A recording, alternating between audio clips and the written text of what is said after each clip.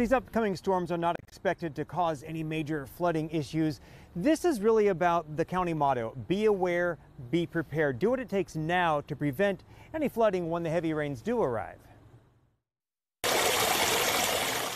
With leaves falling and rain about to fall, it's time to get our minds into the gutter, thinking about what will happen when rainwater rushes down local streets. Sacramento City crews have been getting ready. Going around, unclogging storm drains, making sure there isn't debris, so that when the rain does come in, those storm drains flow cleanly and easily. Carlos Eliason with Sacramento's Department of Utilities explains how residents can help. So that the main thing we ask there is that you leave a little bit of space between the gutter itself and your leaf pile to make sure that the water can drain into the storm drain. Just remember what happened last year. The storms hit us hard and hit us fast. Sacramento County spokesman Matt Robinson encourages residents who might need sandbags to get those bags filled early in the season. You may not have to use the sandbags, but at least you have them and they're within reaching distance so you can put them in place instead of having to drive all the way to a sandbag location, fill it up where we only allow you to get 20 bags per visit, and then going back and placing them in your location.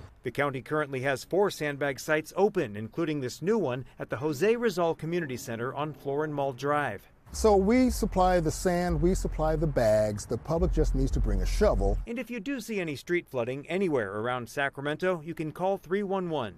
So that'll call the City of Sacramento customer service line. They'll dispatch crews. We'll get the notice. We'll send crews out to come unclog that. And county spokesman Robinson says if you have any sandbags left over from last season, it's really best to discard those and replace them at one of these sandbag stations, because the summer heat tends to degrade the quality of last season's sandbags and they won't be as effective. Reporting live in Sacramento County, covering local news that matters, Dennis Shanahan, Fox 40 News.